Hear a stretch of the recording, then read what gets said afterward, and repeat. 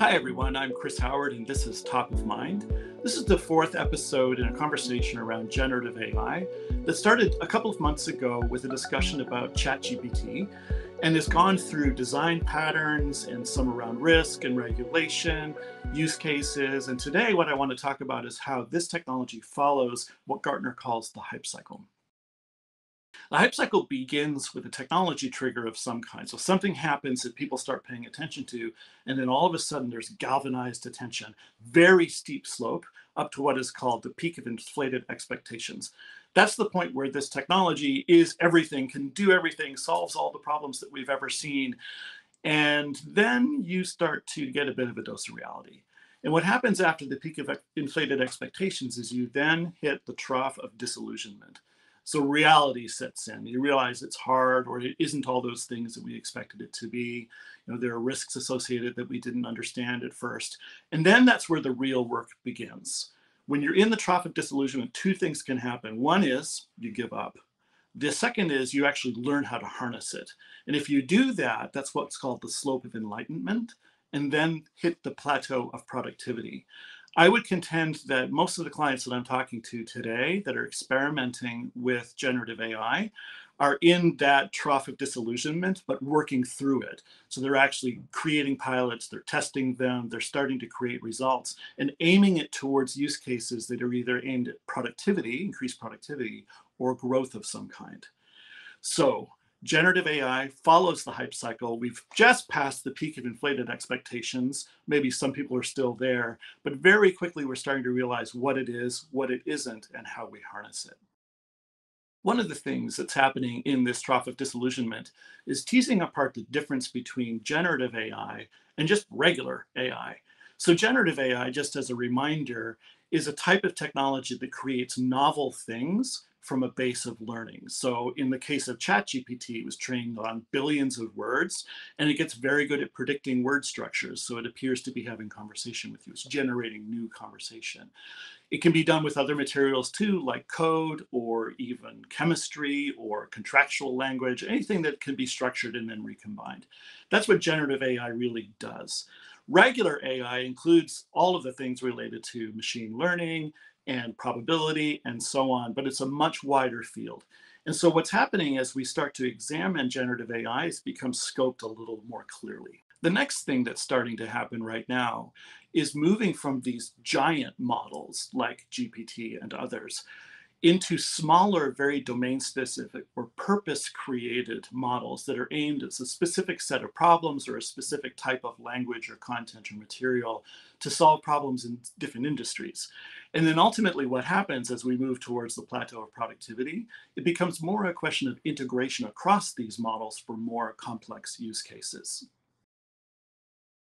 Something else that's starting to catch people's attention right now is an older concept called artificial general intelligence, or AGI.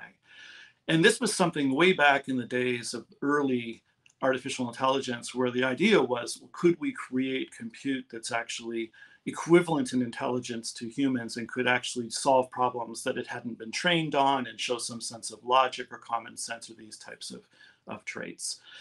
Now, part of the complexity with that is that we are not really sure how intelligence itself works. So it becomes a philosophical debate and not one that I'm going to spend a lot of time on here. But because we're hearing about it, I thought it would be good to just talk about it for a minute. So AGI proposes that these types of compute environments can learn on their own in ways that they hadn't been taught. You have a chain of thought, you have logic, you have reasoning, you have the application perhaps of common sense.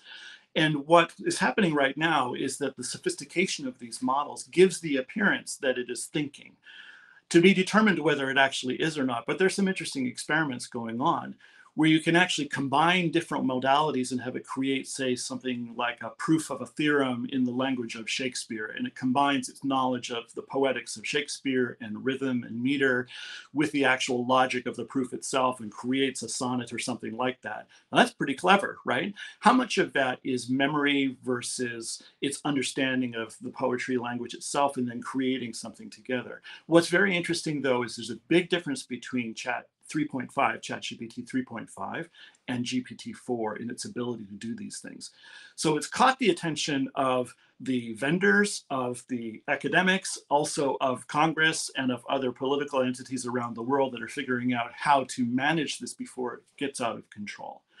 What I would say is that these models will continue to get smarter. Their emergent behavior will become more and more uncanny. And it is time actually to figure out, well, how do we put guardrails around that to ensure that we stay in control of this really sophisticated learning environment? If you watched the testimony on Capitol Hill a few weeks ago, you heard Senator Coons talk about something called constitutional AI. This is something that we're looking at Gartner. I think it's a really interesting concept, but it's really new. The basic idea here is that you use AI to check the output of AI. And so you have an AI that is trained in a specific philosophy or a set of rules or policies or regulations or style of language.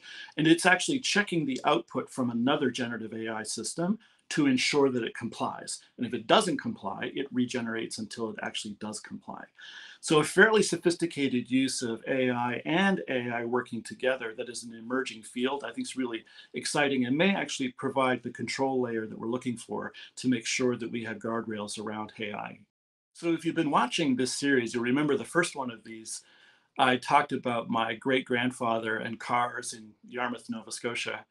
And my mom was watching, and she threw in a little bit of extra detail for the story, and I thought I'd include it here. So you remember the story was my great-grandfather sees a car go by, one of the very first cars in the early part of the 20th century, and is a bit skeptical. What happens, though, you fast forward 7 years, and he owns one. It's sitting in their front yard. The first person who learns how to drive that car is my grandmother. And then a few years after that, it was the first automobile-based postal delivery service in Southwest Nova Scotia. So they replaced horses and sleighs and carts with a car that had an infrastructure to support it and used that to deliver the mail. So thanks, Mom. Thanks for listening. I appreciate it. So this has been Top of Mind. Join us in a couple of weeks' time where we'll move on maybe to another topic, but please put your feedback in the comments. I do read that, and if there are things that you would like me to cover, I'm absolutely happy to do that.